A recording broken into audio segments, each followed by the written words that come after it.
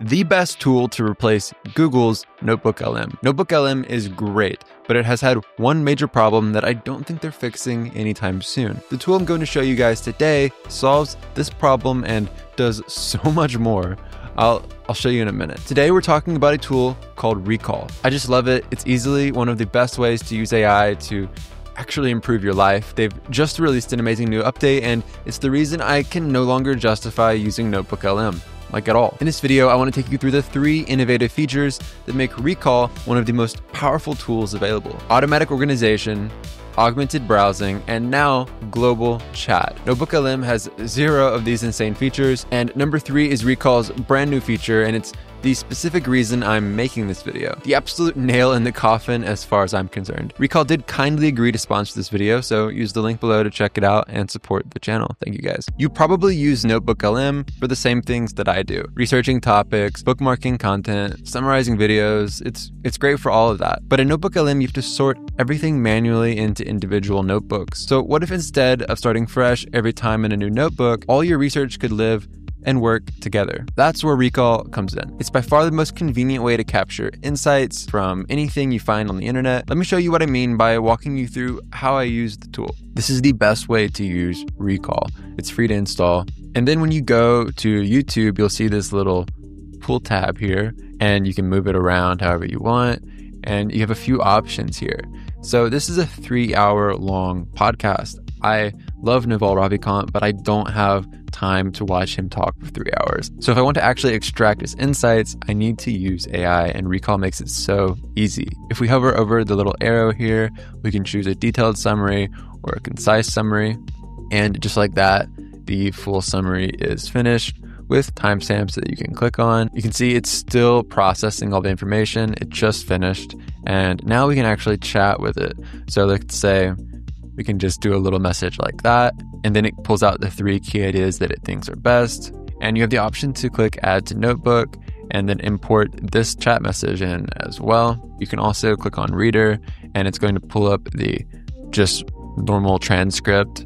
And then for connections, you can see all the different things that it's pulled out of this conversation. Steve Jobs, Tim Ferriss, PayPal. An absolute game changer, right? Like creating all this for yourself in Obsidian or Notion would take hours. It would take so long. It would be impossible. And then back inside Recall, you can see it right here. We can click on it, and this is going to be like the full screen view of the same stuff. So we have everything that we want to work with here, but you can also see the graph view. So here's all the ideas and concepts of people that it pulled from the podcast. And if we click on show more, it'll actually show other connections that take it a little bit further out. And you can also save other things to Recall. So let's say you want to do a Spotify podcast. You can click here and generate a concise summary. It's currently summarizing it. And in just a few seconds, we have a full summary of this podcast episode.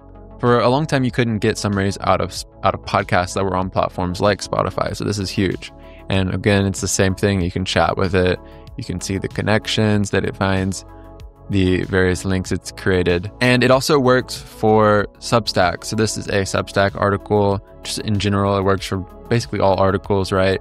And it's the same thing. You just click on this arrow here, and we can do a detailed summary this time.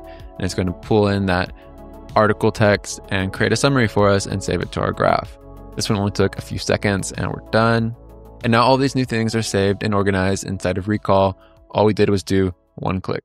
The browser extension works on everything. It even worked on TikTok for me, which is crazy. You can also bulk import all of your existing bookmarks. So whether that's traditional bookmarks from a browser or maybe Notion or Pocket, whatever you use, you can just click on create card and you can go to import. And from here, you can import from your browser, from Pocket, or markdown files. So you would just export them from Notion or Obsidian as markdown files, and then you can upload them to Recall super easily.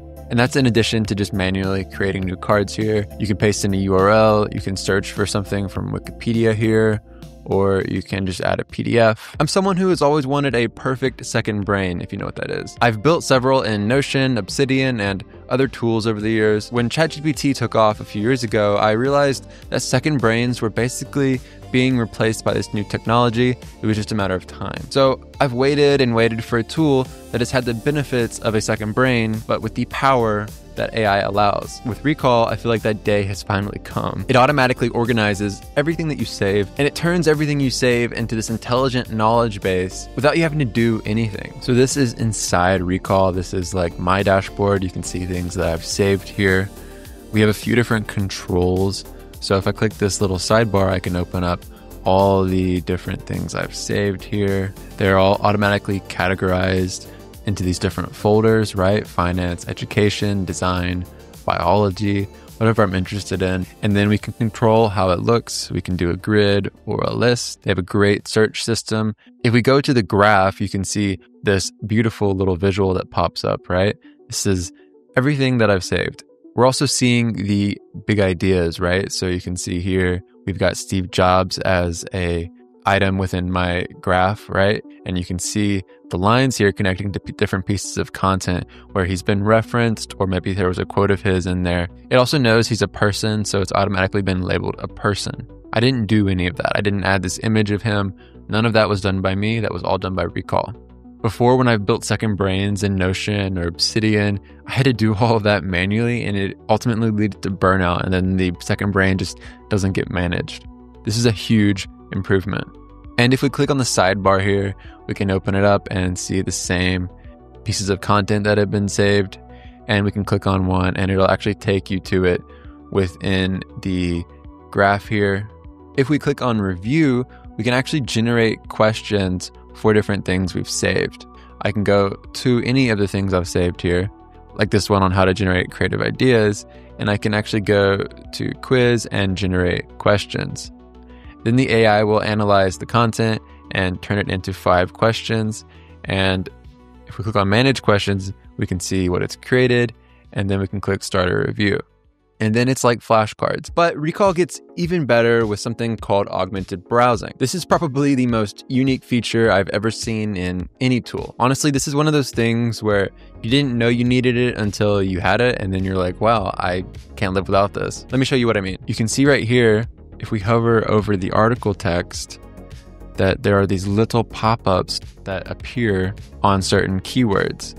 And it's pulling the information from my knowledge graph inside of Recall. He says, I started with Ben Franklin, and it has a card here of a YouTube video that I've saved from Walter Isaacson talking about Ben Franklin, right? So we can see these connections that are happening from an article that I haven't even saved into my knowledge graph. This is just on the website. I didn't do anything with it yet. These are just automatically occurring. We can see right here that I've saved this PDF where it references the Renaissance. And this is a new connection that I wouldn't expect to see, right? Leonardo da Vinci, and then this random PDF I've saved. Such a cool feature, and this is happening across all the pages that I'm browsing on all the time. But it's not intrusive, you know, you don't have to hover over these things. You can just keep reading.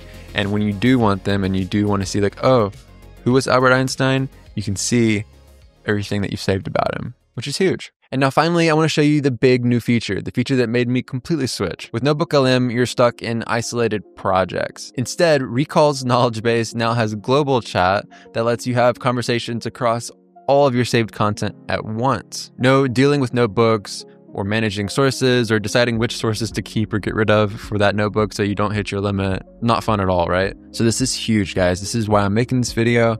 This allows you to chat across everything you've ever saved. And it's just in a simple interface like you would see from ChatGPT. There's not a lot going on here. It's just clean and easy to use.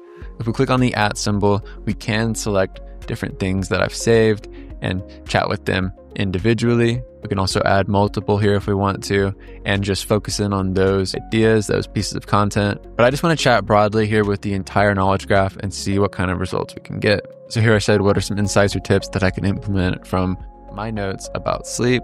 And now it's going through the knowledge graph, and you can see here, it's pulled from 2 different sources, a Huberman podcast, and then another sleep compilation podcast YouTube video that I've saved. And it's pulling out that information and organizing it I mean, this is just so useful, guys, right?